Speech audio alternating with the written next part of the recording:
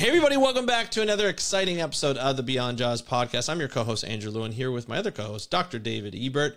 Dave, how excited, like, would you live in Honduras? Like, is that a place you would live in? I've never been there, so I'd probably go and visit it first. I know the diving's spectacular, so right there, I'd probably seriously consider that with the diving. Don't know about the hurricanes though, but I might have to go north during the hurricane season. But yeah, I could see being there part of the year, doing some diving and just kind of living the island life there. So yeah, I mean, what Absolutely. the heck? And working with Ivy, I'm sure you guys would get along really well. You seem to know each other for quite some time, and already starting to talk about stuff to work together and go down there. And I think that's great. So, Dave, we have Ivy. She's newly PhD. She's been in the business for quite some time. A lot of experience. Fisheries observer and working for NMFS, National Marine Fisheries Service. National Marine Fisheries Service. Sorry. Yeah. Yeah, and for quite some time, and then really interesting how she's going to be talking about her career and how that's changed. What are you looking forward to the most with this? Kind of hearing about how she, well, I mean, kind of know a little bit, but how she wound up in Belize and how she's had a lot of things going on. She's doing her PhD. She got married. She has a young son, living in another country. It's going to be an interesting story. I know she's, I've kind of I've known her for quite a while, but it's going to be an interesting story hearing how she's gone from all these different places, living in a different country, and there, Spanish is the main language there, and she certainly didn't know Spanish when she arrived, but she's learned now. No, exactly. And she knows how to communicate with the fishermen. So I'm looking forward, and I hope everybody really enjoys it, because she's definitely had an interesting journey in her career, and it's still going. She's just really 100%. Getting started at this point. So I hope everyone enjoys the show, and I hope you enjoy the show today. Yeah, here's that interview with Dr. Ivy Barrymore. Enjoy, and we'll talk to you after. Hey, Ivy, welcome to the Beyond Jaws podcast. Are you ready to talk about sharks? I am ready to talk about sharks. Right on. Love it. Well, welcome to the Beyond Jaws podcast today, where we have a fabulous guest. We have the Dr. Ivy Barrymore, who's a real star in the shark world. And Ivy just finished her PhD just this past May at the University of Exeter. So we're really thrilled to have her on the show and be able to introduce us as Dr. Ivy now. But before that, she did a Bachelor's of Science degree from the Florida State University. And before that, she did a Master's of Science degree actually at the University of Florida, which I didn't think in Florida, if you went to state versus university, that really could do that. Man, the Gators and the Seminoles, that's horrible. And so, for her master's degree, she worked on the sand devil, the angel shark, Squatina dumerel. And between her bachelor's and her master's degree, she also worked as a biological technician for the National Fisheries Service at the Panama City Laboratory for several years. And then went back and did her master's degree. And then after her master's, she went back and worked again for the National Marine Fisheries Service, working in the Gulf of Mexico on the shark pupping and nursery surveys. And then after doing that for a number of years, she moved to Belize to go work as a technician for the MarAlliance, which is founded by our friend Rachel Graham, who's been on the show in the past. After working there for a number of years, she decided to start back part-time at the University of Exeter to working on her PhD, which I mentioned she just completed. And right now she also does a lot of work. Was back working full-time, I presume, as much as you can, being a mom and as well to a 5-year-old, as much as she can with the MarAlliance. And she's working with also working with a lot of the deepwater fisheries surveys in the Mesoamerican region. Ivy enjoys working with people from diverse backgrounds and learning new ways of looking at complex problems. And with that, Ivy, welcome to the program. Thanks very much. It's a lot.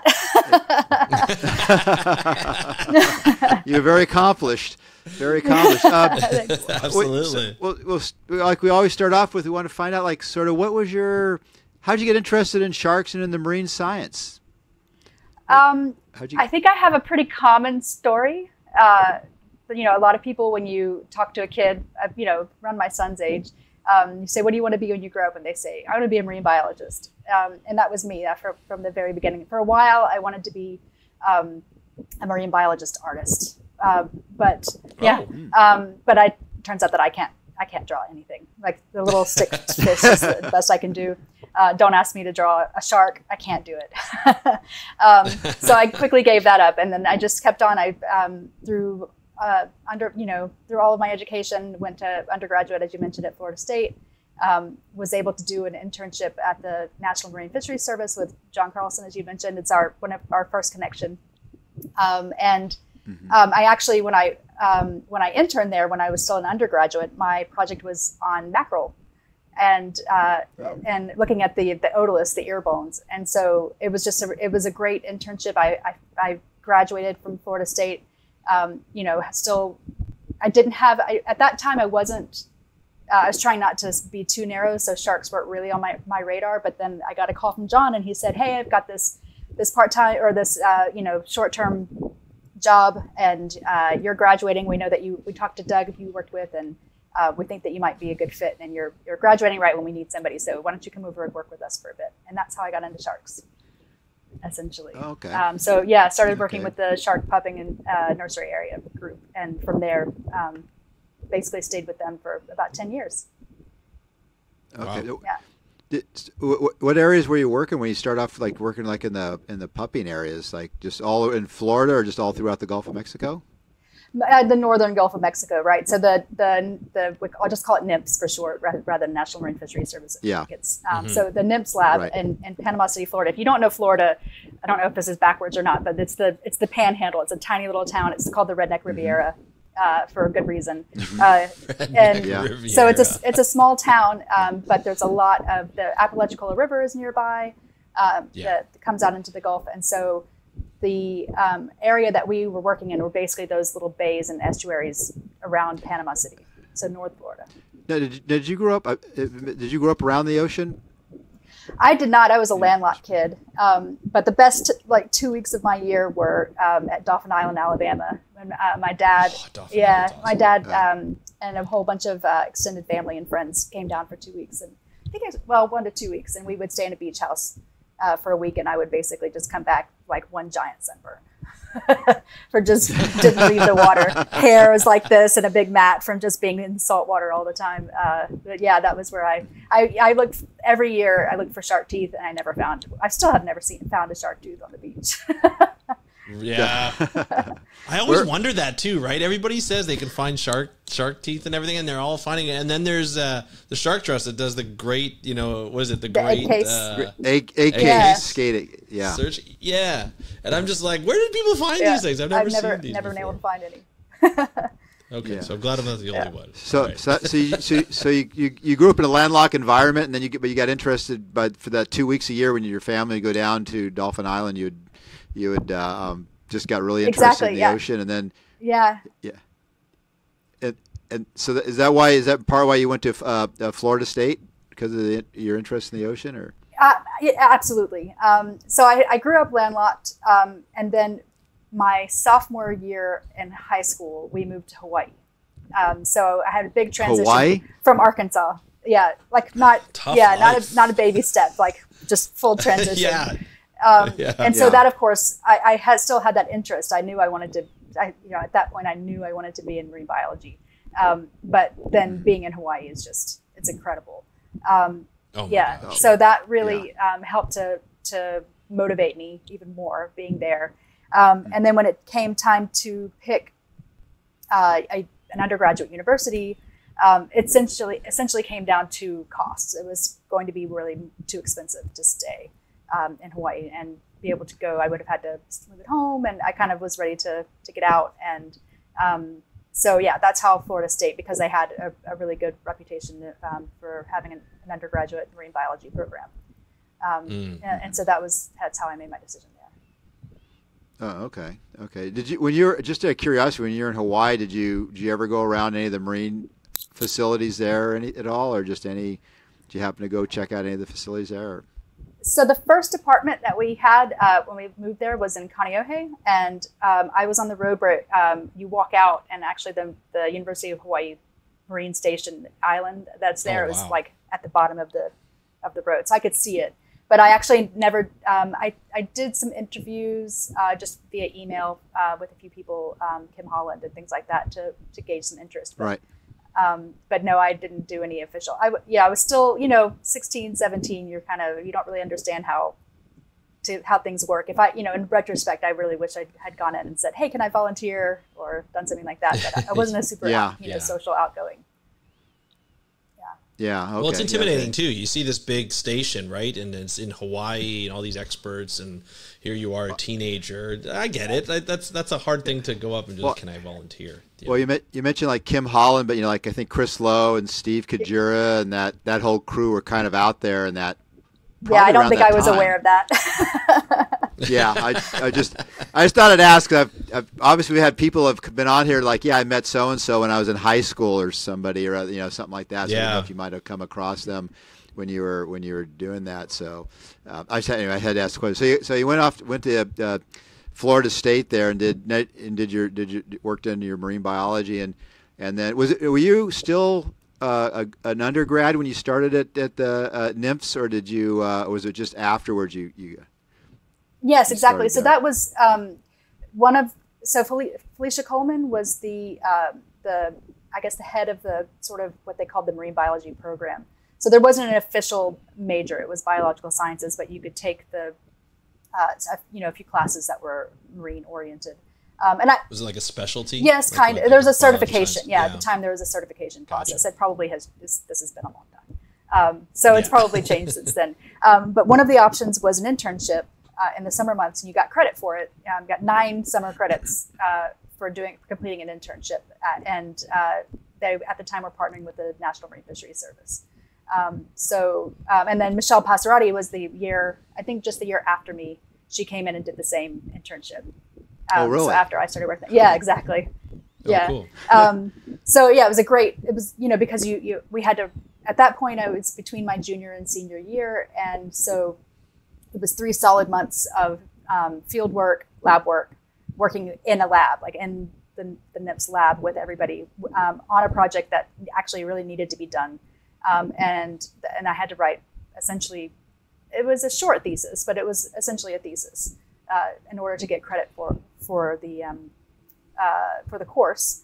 And, it was just, that's exactly the kind of training that you need in order to go, especially when you're thinking about graduate school it really, it's like, I said, as a teenager, I didn't have any idea how any of this stuff really worked, but to get into a working environment and to be able to just completely focus on one project, to see how it gets integrated into the broader project, into the importance of like what is important in fisheries science and marine biology. That was extremely formative, and it was great. Yeah, great experience. Awesome. Mm-hmm. Oh, cool. So when you finished up there, were you pretty much when you finished up your undergraduate degree? Were you a contract employee still at that point, or did you? Yes. Okay, so you worked as a and then you. I mean, I obviously know it's, NIMS is not always that easy to get onto, like because people think, oh, I'll go to work for these guys, but a lot of the work is actually through contract.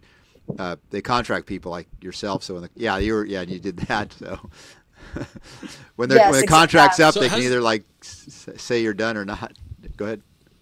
So is that like a typical government thing? Like you'll start off as a contractor and you'll do like several contracts in a row as they have money and things for you to do. Is that it?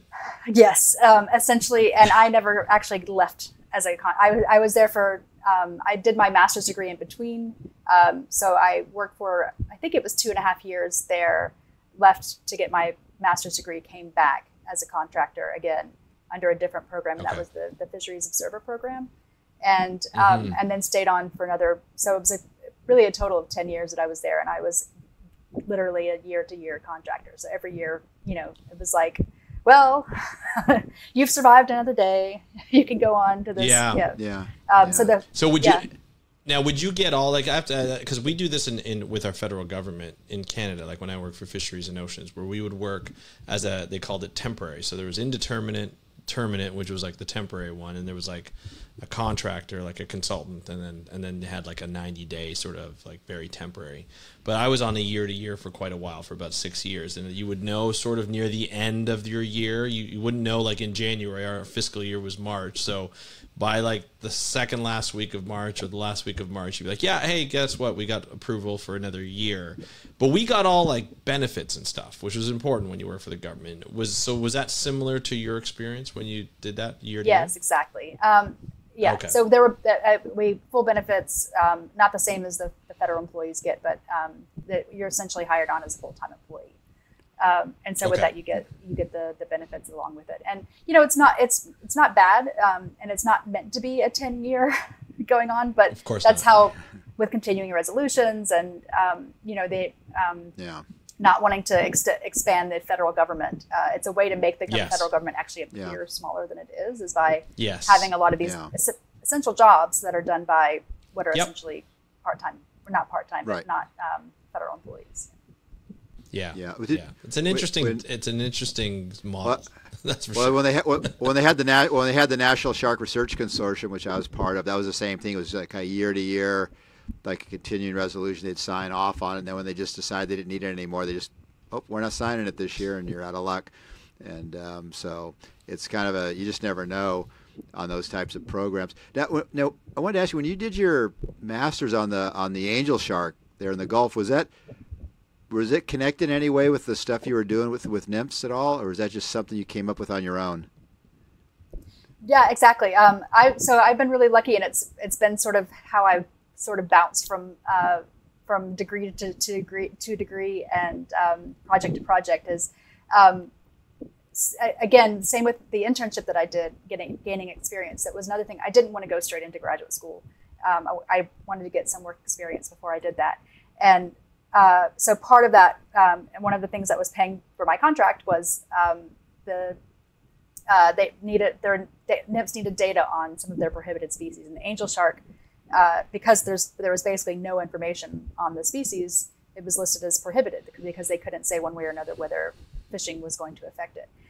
So there was a need for angel shark data essentially, and so I started going to. There's really at the time one fishery that was catching them, and it was a deep water trawl.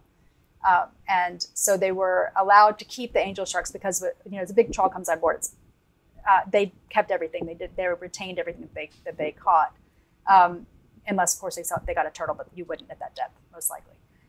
And so because of that, they just brought everything that they caught up to the surface, and they were allowed to keep prohibited species as long as there was a federal person or contractor who came and basically monitored it. And so I went out there and basically started monitoring this. And then realizing that there was no biological data on the species, I would basically, as they offloaded the boat, go through and just grab angel sharks off the conveyor belt as it came on, as they came through, and then take them back and dissect them. And so when it came time basically to apply, I knew I was ready to go to get a master's degree.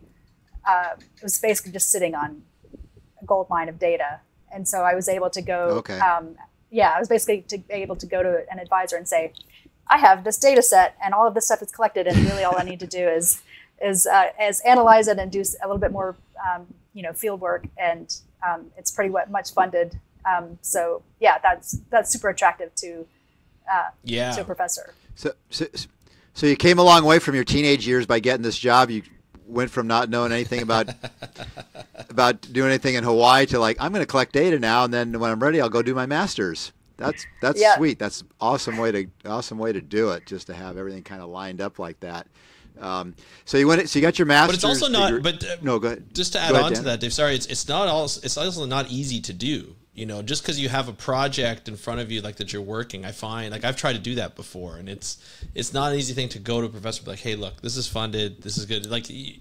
It sounds easier than it looks, because then the professor's like, well, how committed is this person to being able to do this, and will they go through the coursework that needs to be done, and how was the university gonna almost kind of get their cut or figure it out. There's a lot that goes into that, and Was it hard to navigate, like when you did it, or was it as easy as you kind of make it sound? Like just, hey, look, I've got it all here, and do you want to accept it? No, that was definitely, there were a lot of moving parts, and I got very lucky, and I also, had a lot of really good support. So John, my boss, John and Enrique, I should not leave Enrique out because he was instrumental in all of this as well. Enrique Cortez. And so they were, at the time that they're, these are very well-known, scientists now, but at the time, this was, I'm going to give it away, about 20 years ago, before really Shark Week was or when it was still good, still good. So we were just the three of us, and Dana Bethay was there. So there was, it was like four of us, like this little tiny group. And, they really wanted me to succeed. And so they gave me a lot of support and a lot of advice. So that's how, essentially Deb Murray, who was my advisor for my master's, she's a fisheries scientist, and she came to our lab to help out with some of the, the bony fish population assessment that was going on, stock assessment. And so I was able to just informally chat with her while she was there, like over lunch. And she said, well, I do have this money for a grant that I've got for a graduate student. You would need to do a research assistantship to pay. So it essentially pays for your tuition. But you are a full-time student. You also work full-time in your free time when you're not taking classes and doing your own research. And so she said, well, I'd have this, so let's stay in touch, and I'll let you know how it's going to work out. So yes, basically I came in and helped her with some of her other projects that she had going on that were funded, which included freeze drying and then using a coffee grinder to grind up freeze dried oysters and clams from the Appalachian Coast, which I can tell you it gets into your nasal cavities when it pulverizes. So it's, if you can imagine, that doesn't sound fun. So there was some of that, and driving a boat for some of they did some artificial reef work in the Gulf of Mexico, and so it was a lot. But she had this project that essentially paid for my way through. And then I was able to bring my research project with me. So there's a lot of moving parts. It's not just like, hey, I'm here, let's go. People can't just take a student. They have to have money in order to take and a project for you to do. Yeah, because there's like university rules against it, right? Like you have to pay the student a certain amount of money, so they have to be able to have that, that in place. Yeah, exactly. To follow those rules. Yeah. Yeah. And that's actually one. Oysters are important. Go ahead. And I like oysters, but that wasn't my interest at the time. But yeah, it was again, having that work experience before, and Dana Bethay was there when I had just started. She was doing her master's degree on doing a diet analysis. It's actually kind of a seminal paper now. She did diet analysis of 4 juvenile shark species. And I was there in the wet lab with her, helping her conduct, do all of her dissections and measurements and things. And I said, I know one thing, I don't know exactly what I want to do in my research, but I definitely don't want to do diet analysis because it's just terrible. And guess what I did my master's on? Diet analysis of Atlantic angel sharks. Yeah. I love it. Yeah. So after you went into we got your master's, you got through there, and then you went back to working at NIMFS, and you were back in the shark field at that point then, and you were back doing were you doing the pumping ground stuff still, or were you doing some of the other more observer stuff at that point? Observer stuff, right? So again, with contract work, you kind of take it where it is, and hope that you can sort of ride the funding wave into a good good position. And so again, it's like, John, hey, guess what? I've got some funding for an observer coordinator, because we're going to be putting observers out on the commercial bottom longline fisheries. So we need somebody that can step in and basically be there. So I came in as the assistant coordinator, and I had helped him with that a bit before I went to graduate school. Okay. And then I was going to ask you, the program you're running there now. We know this, that Megan Witten, who was recently on the program, she came through Actually, I had several students, Lewis Barnett, Megan, and Jenny Kemper all came through the program there. And could you talk, we talked a little bit about it on Megan's show, but could you talk a little bit about, because this was the kind of thing that if you're a young person coming up, I thought was a terrific program, because that you gained a lot of valuable experience, especially prior to going back to grad school. Could you talk just a little bit about the program? Yeah, absolutely. It's hard to. So when I came through as an intern, it was 3 months, and it was a formal internship that was through the university. And I'm trying to remember actually if Megan and I think Jenny definitely was a formal internship, but I can't remember if Megan was a formal internship or if she just came in sort of unofficially and stayed. But yeah, so there we had at the time our program had links with Florida State University, but we also took on sort of short and long-term interns. And again, it's kind of the same, it gives you the opportunity for the same kind of experience that I had, which was, working with working scientists, working on actual real research projects for an agency that is, arguably the most important fisheries management agency, in America. There's Fish and Wildlife, of course they do, but for marine species, NIMS is like they do all the stock assessment, especially for sharks. And so you're there especially if you're a Sharky kid and you just want to learn more about it. You can get literally with the observer programs.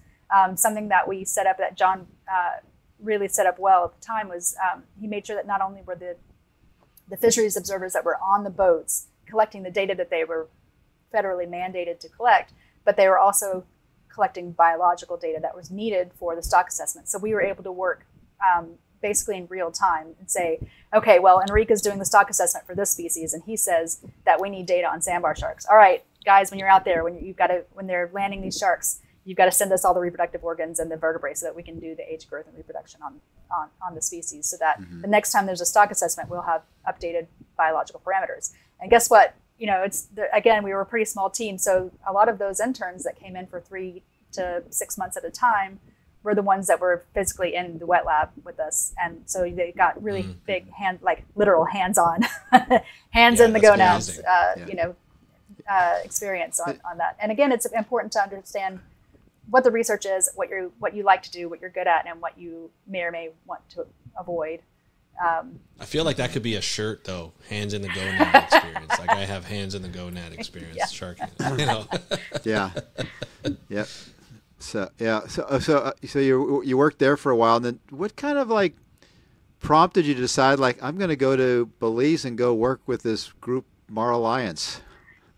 Yeah, that's a big change. It was a big change. That's big. Yeah, exactly. So at that point, as I mentioned, I had been working off and on for NIMS in the Panama City lab for about 10 years.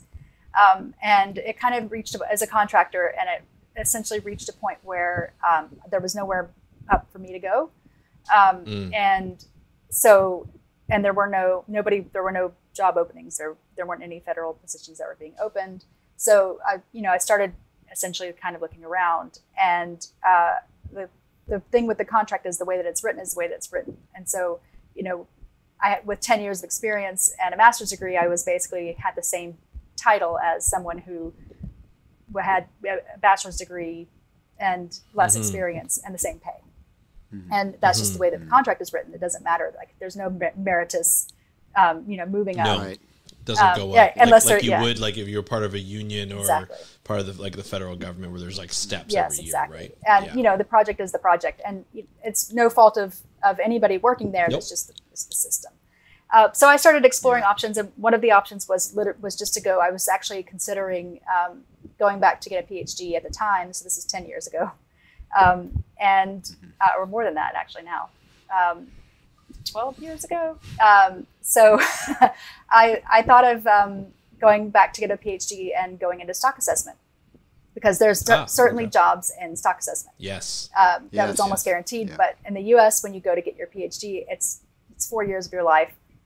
You can't just sort of swan in and swan out. And I was really trying to leverage the potential for doing a PhD where I'll still work with NIMS part-time or something along those ways. I like the idea of getting a PhD just for the sake of getting a PhD and then having something at the end of that would be anything better than what I had before I left. Exactly. Right. And so I think it was Toby Curtis posted on Facebook that like, hey, this is a pretty cool job.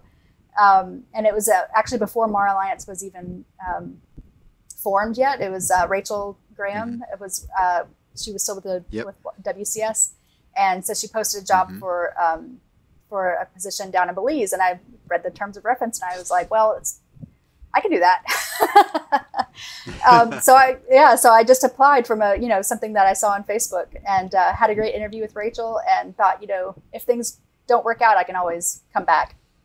And that was in 2012. But that was in 2012. Yeah. That's a big move. Like that's a life-changing, like altering move. What were the concerns that you had, like, doing that move? So the funny thing is that I had just gotten married. Like we got married in December, actually, so it would have been 2013, right? And then I moved in April of the following year. Right. And as you mentioned, we were talking before, David asked, is Simon living with you now? Because for a while we did this, I was in Belize and he would come down for a few months and then go back, and he was working with the same program, the Fisheries Observer program. Right. So he'd go back and make some money and then come down and hang out with me. So that was a big consideration. We didn't have kids at the time, so that was easy. It wasn't something that we had to worry about with schools or anything like that. And it was just at the time, I was a little bit disenfranchised with the work that I had been doing before. Again, it was a great. I was super lucky in my job. I really loved working with John and Enrique and the rest of the team. But there wasn't much of a future to it. Right. To really expand, and I was very flexible in the research that I could do. I did a lot of really great projects, and I enjoyed it, but I kind of reached the end of it. So I was feeling a little bit of like it was like a crank, like plug in the data, turn the crank. So coming to Belize was like, oh, this is a new and exciting. Like I can actually apply my skills to something that is new and interesting and totally different, and a totally different set of problems that need to be solved. And it was a bit of a change. A lot more creativity in the projects too that you can do as well, right? It's not like government is very like, you could do something for like 30 years, do the same project over and over and be able to accomplish a lot over that time, but it's like you said, it's like a crank. You got to turn the data, you got to follow the protocols and maybe expand on them a little bit here and there, but for the most part, it's the same thing.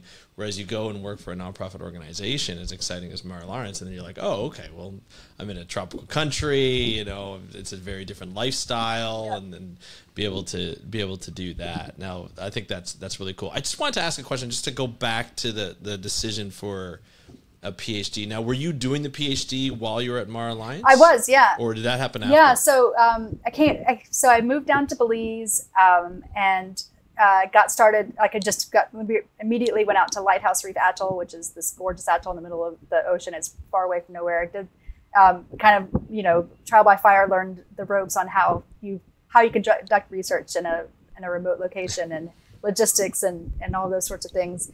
And then it just became like overwhelmingly, just data fire hose all the time, like going out and collecting data. And then Rachel started MarAlliance the year after that. And so it was like, okay, so there was we had a year, and then it was like another leap. Like, are we going to, so we made the year, and now it's starting from scratch again. And, it's it's going to be a brand new organization. It was like, well, let's see how it goes. See how we can get it going. So Rachel started MarAlliance. I was on in the first people that went with her. There were just a couple of us at the time, and and then she came to me and said, I want you to have something that it's great that we're doing all this work, and we do a lot of really cool work with collecting baseline information, and she does a lot of satellite tagging whale sharks, and she's like, I want you to find something that you're passionate about. And I said, well, deep sea fisheries are pretty cool. That's what I did my master's on. I'd like to maybe see what's down here, because we really don't know what's going on. We don't know. We know, she works with a lot of the fishing community, a lot of fishers. So she had been sort of keeping an eye on the deep water fisheries that were sort of just starting out in Belize at the time. But we didn't know really what species they were, what depths they were at. And so, so that was the sort of beginning of that. She said, okay, well, let's start putting in for grants and let's go. So we started looking into the deep water fisheries, trying to catch sharks and catching the snappers. And I think it was just last year that I finally figured out that I had been misidentifying one of the fish that I was looking at for the time. It's good. Got it out before the paper was out. But we there's just so little information that it was just every time it comes up, it's like, oh God, what's that? And so that kind of went on. And then as things go, MarAlliance has been where we've got a decade now, we're going strong. And so, it's like now we need, in order to grow the organization more, we need more PhDs. We need more, we need people in higher places. And so there's opportunity to move up. We want to be working with a lot more students and bringing those on. So, it was basically given the opportunity to start a PhD again on the data that I've already collecting as part of my job. But this time I actually didn't have to leave my job. I just continued to work full time and then did a part-time PhD with the University of Exeter. And that's been a really good experience. It took a little bit longer than it probably would, if I'd gone full time, but I was able to essentially, what was really nice about it actually is that it was, because it's you have to do it as a thesis. That enabled me to really laser focus on a few projects and really make a story out of the thesis. So it was that's what's great about working in academia, in the NGO, as an NGO and a nonprofit, we're just kind of putting out fires and we need data on this, we need data on that. But having somebody who said, okay, here's the big picture and we're going to start from here, we're going to work our way here it makes a big difference. So, so that was great because I was able to really, had a goal and a time frame and all those sorts of things to get that done. So it worked out really well for me. And I think it's really important that people recognize that there's not one path that you need to take. I wouldn't have gotten a PhD if there wasn't it's a way for me to advance my career. I think a lot of young people think that they just need a PhD and they don't really know why. 100%. They go right from undergraduate, they'll maybe do a master's, or they'll go right to a PhD thinking that this will give them the best opportunity, but it might not give them the best opportunity, may overqualify them for some jobs that they might want. Or they may just say, well, I don't want to actually do a job in this area that I just did my PhD in, right? So that's a good question that I was going to ask too, in terms of going back to do a PhD. There's the advantage of really figuring out what you want to do and how it can benefit your career, but it also takes up a lot of time in your career. You're able to do it, with your job, which is really great, but it took you away from other projects. And how do you see, you kind of said the reasoning why you went back, but how do you see it really helping you in this regard? I guess because is it because as MarAlliance kind of evolves, you said the higher positions it'll be beneficial to you? Is that the reason, or were there any other reasons why you did it? Yeah, I think honestly a PhD is a means to an end. It's not. It's. I mean, not to everybody. To me, it is. Right.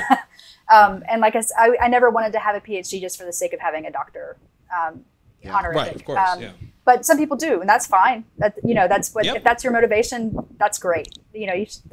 That's different strokes for different folks. That's how. But that's how how I operated, and it worked for me. And also like I was saying, I have now a 5-year-old, and so being able to work full time, but also get my PhD.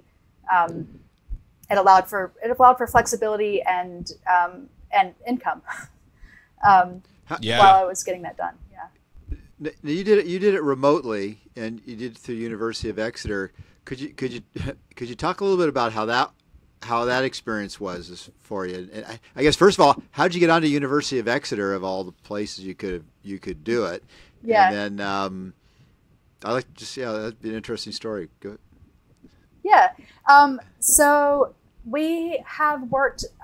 We had several master students who came from the University of Exeter and did their theses with us, and they've been Rachel has a pretty strong connection.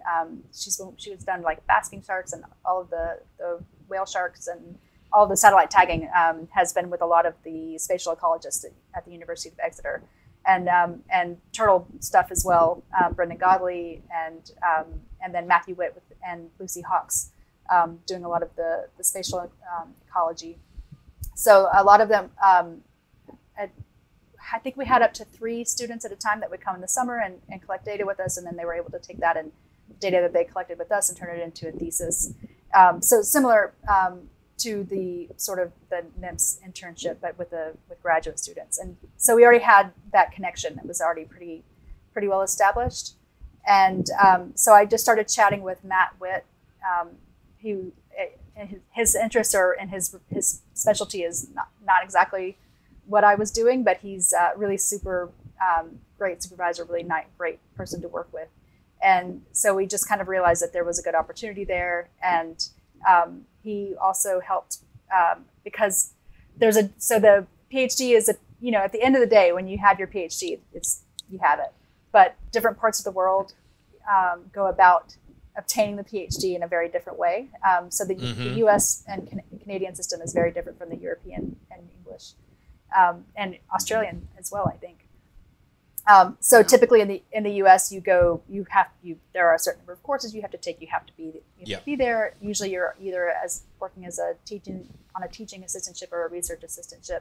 So you work for the university for a stipend, and so you physically have to be there for however a minimum of 3 years, I think. The English system, the typical student is still on campus and they are still there, but there's no requirement for classes. They don't really have, other than professional development courses, they don't really have, you can go and take courses that are at the master's level, but if you already have your master's degree, then you don't have to actually take any courses. Now you can seek out other opportunities and get funding through the university to get those the things that you need to complete your research. But and then the other thing is they don't have the qualification exams and they don't have the computational exams. So there's no quals and comps.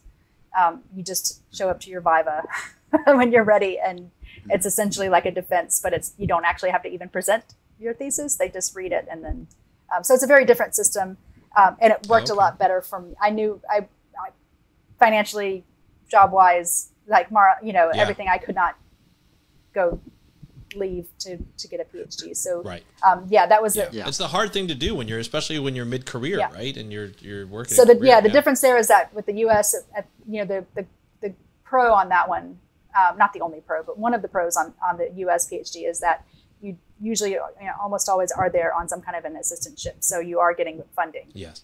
And your tuition is generally covered under that.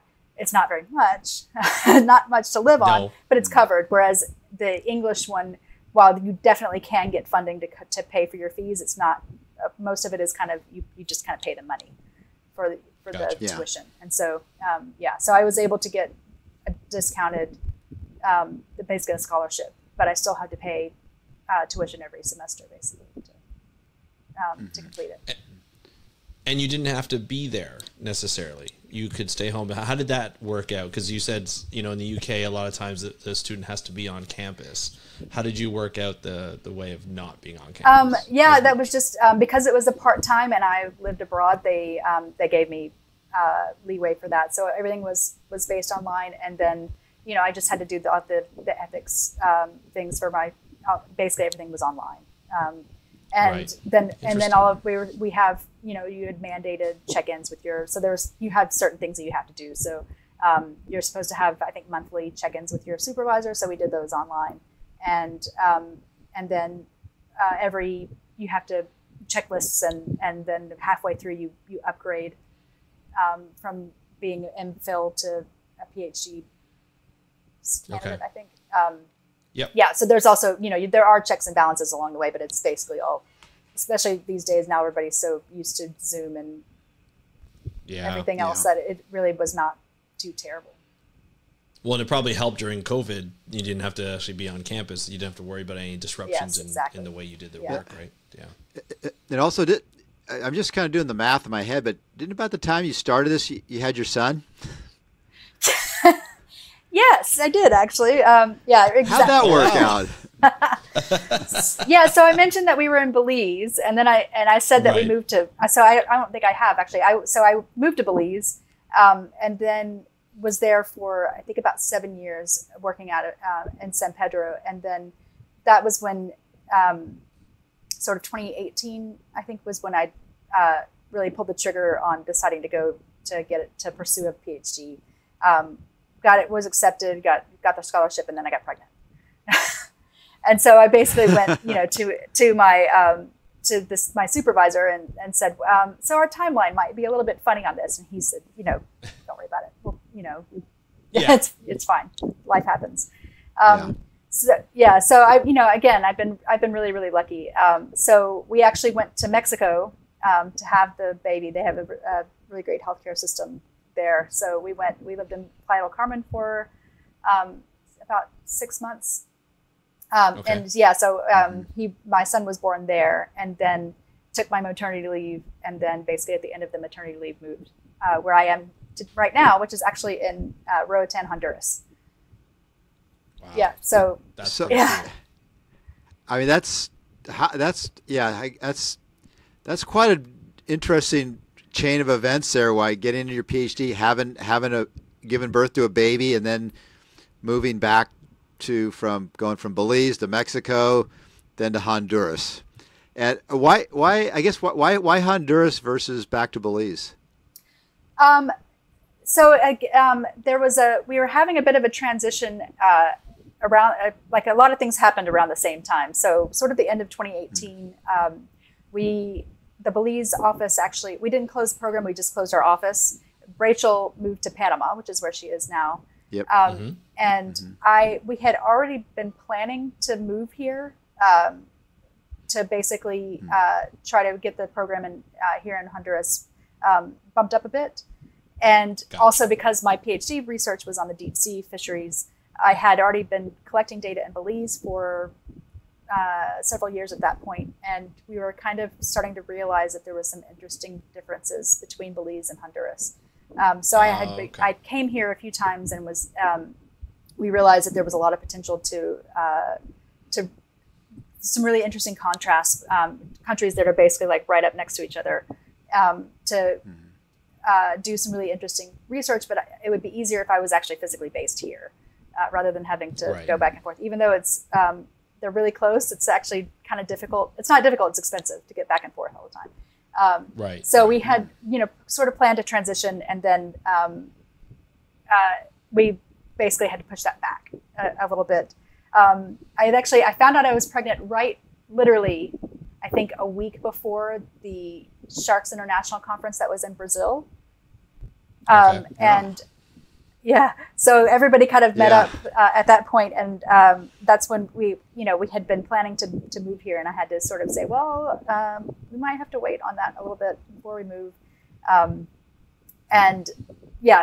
So once we got here and reestablished everything, got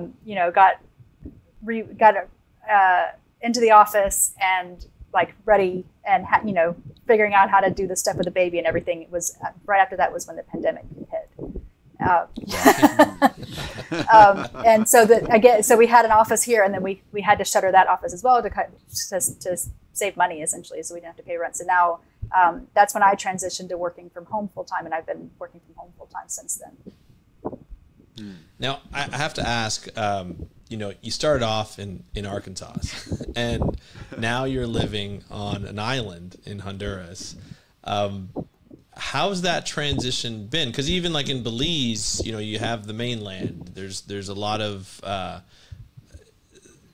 utilities that are around that you may not have on an island. So how do you find that contrast to raise a family? And your husband's with you now, living with you now. So how is that transition for you and your family? It's been the transition from Belize to Honduras was a lot easier. It's pretty similar. I was in San Pedro, which is also an island. The funny thing about being a marine biologist, at least in the trajectory that I have been on, is that you always end up living in a tourist trap. So Panama, yeah, when I started, I was in Panama City, and so we had the spring breakers. And yes, that's true. So it's, the pros and cons there. And the Canadians in the wintertime. Yeah, you get our snowbirds in the winter. Yeah. And so then I was in San Pedro in Belize, and that's a big tourist destination as well. And now I'm in Roatan, which is we get, some days we get 5 cruise ships in a day on this little island. So I've always been in some place which is a high tourism demand place. So in that case, it's not that big of a difference. But yes, right. Our interview was our podcast was delayed because yesterday we had a power cut for a very long time. So getting used to that is, I think we probably have about. I don't want to I don't want to jinx this. Could cut out any minute. We probably have right. As you're saying it, boom. We have probably on average 2 good power cuts a month. And the internet can go our internet was down for a week and a half because a banana fell on the line and nobody could find where the fault was. We finally had to go with a machete and find it. But what I love though is just about every Friday, my son and his friends and their parents, we all get together and go to this little beach bar where the sun goes down, and the kids swim, jump off docks. There's this boat that's anchored off that it's like an old sailboat that the kids like rope swing off of, and nobody's the kids get to grow up kind of what I like to say the way that I grew up in the 80s. There's not as much over supervision. There's a lot. I'm not going to say there's no tablets and no screen time, but there's a lot more opportunity to just be sort of kids that are not necessarily be under a roof all the time, and I value that for his growing up. And he's in a school that's bilingual, and he has kids, he has friends that only speak Spanish, and he has learned to speak Spanish, and he snorkels. We went snorkeling. My sister was here last week, and we went snorkeling, and they had there were nurse sharks there, and he came up and said, "Sharks!" and then he swam down as close as he could get to them. Like he's that's awesome. That is so cool. So being able to have those experiences with him, and being able to he's a really fantastic swimmer. He loves to go. He's learning to use the snorkel now. Like we have a great time. Mm-hmm. That's awesome. It's such a different way of growing up too, right? Yeah. Like so completely different. Do you know Spanish now? Because obviously Belize was English, but did you learn Spanish when you went to Honduras, or how'd that go? I understand. Yeah, no, Belize is funny because yes, it's an English-speaking country. A lot of people don't realize that, but there's a lot of Spanish-speaking, but people speak English to me no matter what. When we lived, actually Mexico is the best for my Spanish because everybody calls you on the phone. They won't take, so you have to talk Spanish when somebody's delivering the food or coming in to install the cable or do whatever it is. And here in the Bay Islands, it's actually sort of like Belize. It's the country of Honduras isn't officially, it's a Spanish speaking country, obviously, but the Bay Islands has a very interesting history. And a lot of the people who are from here speak English. They came from Cayman via England. So there's a Spanish speaking element. There's an English speaking element. And again, people speak English to me mostly. So it's harder to be immersed. But when I'm on the boats with the fishermen that I work with, most of them speak Spanish. And so that's actually what's best for learning Spanish. I can talk about fishing in Spanish pretty well. There you go. How does it work now? Like with your, obviously you got a young son who's 5 now. Like are the schools, as far as the schooling and that kind of stuff, how is that? Is that going to cause anything in the future? Or are they going to be? Is he be able to get a good education going up? I'm trying to find. Yeah. No, sorry. I was just looking to see if his diploma wasn't. Yeah. No. We've been lucky. I really did think that our time might be limited here in Roatan because of a lack of educational sources or quality education. But we've gotten into a fantastic program, and again, like I mentioned, it's a bilingual school. They teach everything in English one day, and then everything is in Spanish the next day. There are very good schools. He's in a kindergarten class, a very small one actually, like 5 other kids. Oh, cool. Yeah, and he's, because it's a small class, they're if they're interested in something, they teach them about it. So he's getting a very good education, and great. I don't see that changing through the next few years. I think it's going to be, it's been great. Mm-hmm. Okay, well that's good. Yes, it's one of those things. I'm sure people are kind of at home, especially younger people that might be on a similar career trajectory. Like when you're living in some countries, like how's that going to work out if they have a family and stuff like that? So that's, I'm sure a number of people thinking about that. Going forward and stuff. So your husband's kind of in the same field as well, and like, so what's Simon doing now? Now that he's living down there, and we'll have to have him on the podcast. We're gonna definitely have him on the podcast in the future. So but kind of how's that? How's he doing down there? Yeah, he's doing great. So I guess, for the listeners who don't know, Simon Gulak is my husband, and his background is really similar to mine. He was a fisheries observer, so actually I was his boss back in the day before we started. You're his boss. Yeah. The truth comes out. It was a long time. We weren't dating at the time.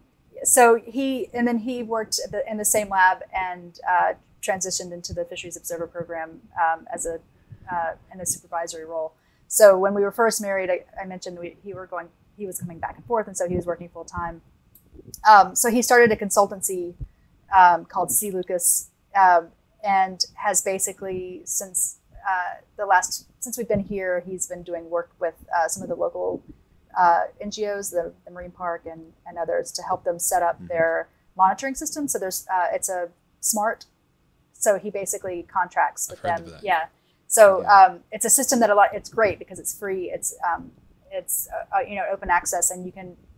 They have rangers on boats here that are basically patrolling because we live in a marine park, and but it uploads via satellite, and you need, in order to do everything you need, you need somebody with some good software and hardware background, and that's what he's got. So he is essentially helping a lot of different organizations to set up their SMART, and then he's doing other little projects on the side as well.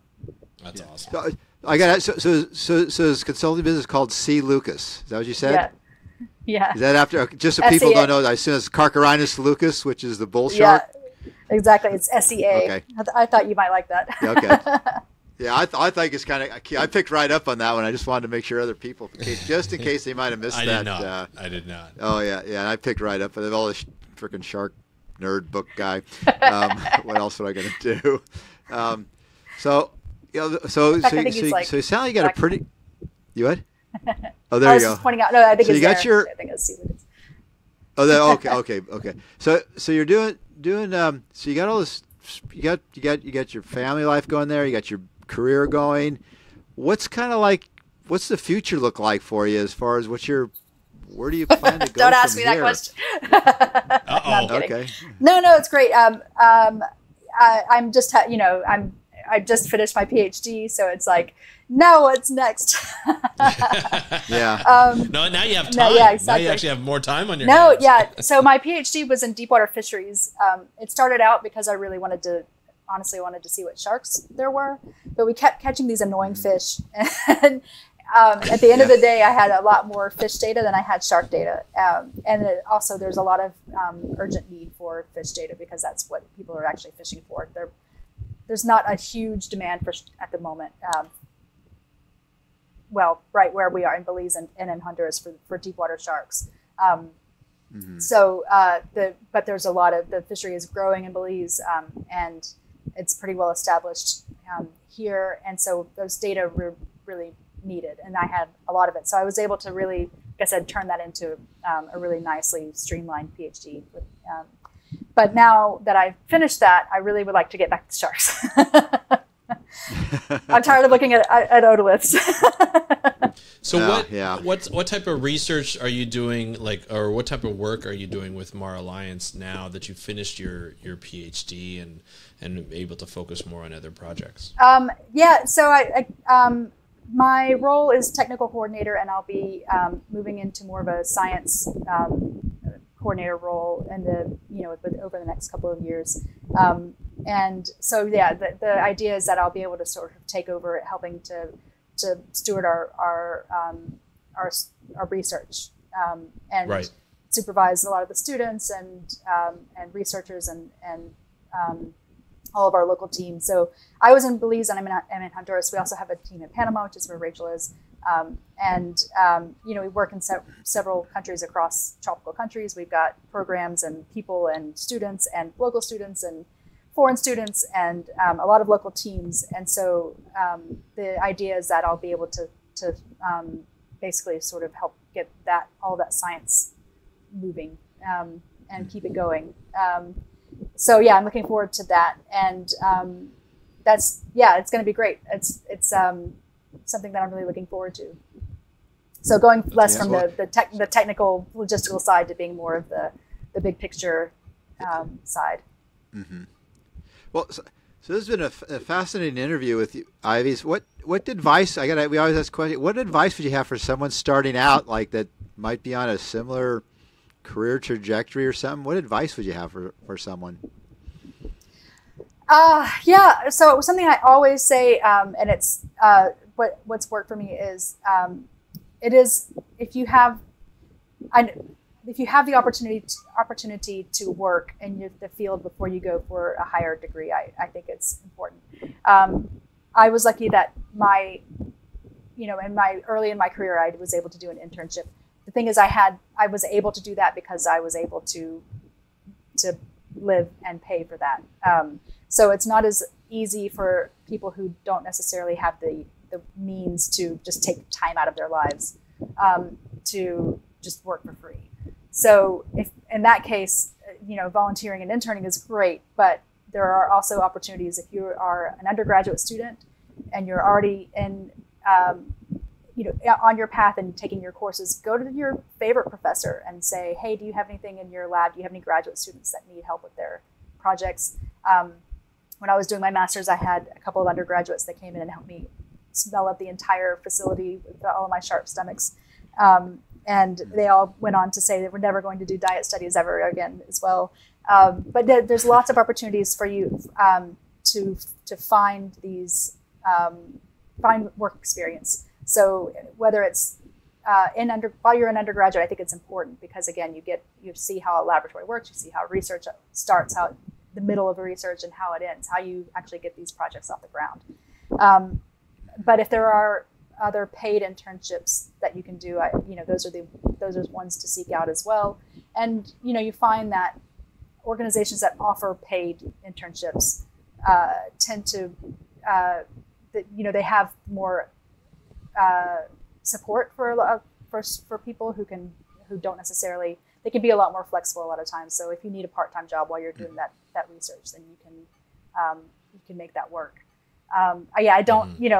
We in our organization we take on local students and interns, but for foreigners we require that they have at least 6 months and they have their own funding. Whereas we do have programs to pay for local interns and doing thesis students and things like that from local universities.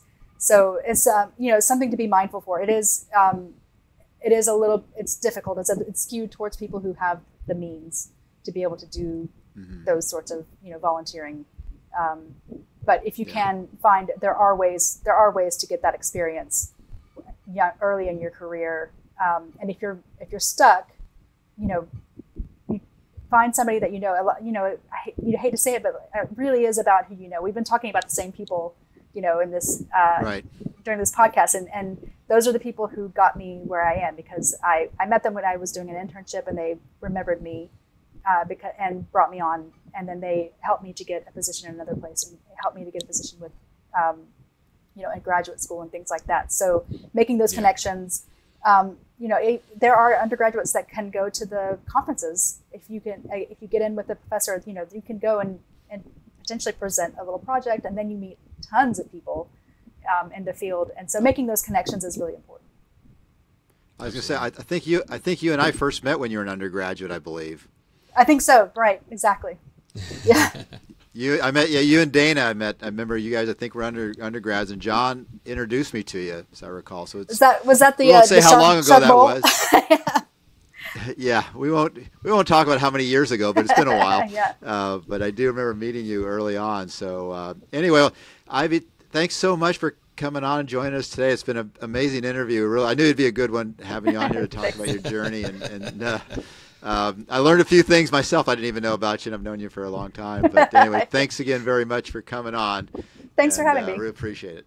Thanks. Yeah, it's been great. Yeah, nice to talk to you. Thank you, Ivy, for joining us on the Beyond Jaws podcast. It was great to have you on. Dave, imagine, Ivy, I feel, is living every marine biologist's life. Whether you're a shark scientist or not, you want to live in the tropics. You want to live on an island. At some point, when you decide to follow a marine biology career. Was that something that was ever on your mind as you grew up, getting your career intact? I think everybody, when you start out, you imagine living on a tropical island, beautiful coral reefs, pretty fishes, and of course, doing some science on sharks or whatever you happen to be interested in. But I think everybody has that vision of wanting to do that at some point in your career. And we've certainly had some other guests on there that was their trajectory, but it seemed like for a lot of people that's still that island life. I know it is for me. It's still elusive, so I haven't found it, and I'm pretty sure. But yeah, no, it's she's like living the dream in a lot of ways. I think for a lot of people, living the dream, being on an island, beautiful tropical island, and doing what she likes to do. Yeah, and I mean, as she was doing the interview, looking out into the ocean, like being able to see it from her office, which is she works out of her home, and being able to have access to that, I think it's really great. Obviously, there's advantages and disadvantages. We mentioned earlier hurricanes, and you're living the island life. The day before we were supposed to do the interview, and her internet got cut and her power got cut. So obviously, there's some challenges in living that island life. It's a little slower, which is kind of probably good for all of us, to have that more of a slower lifestyle. But definitely some advantages and disadvantages of living the island life. But working for an organization like MarAlliance has got to be something special. We've had Rachel Graham on the podcast before. She's obviously amazing. The organization's amazing. It's huge in the tropical countries, especially in that Mesoamerican reef area.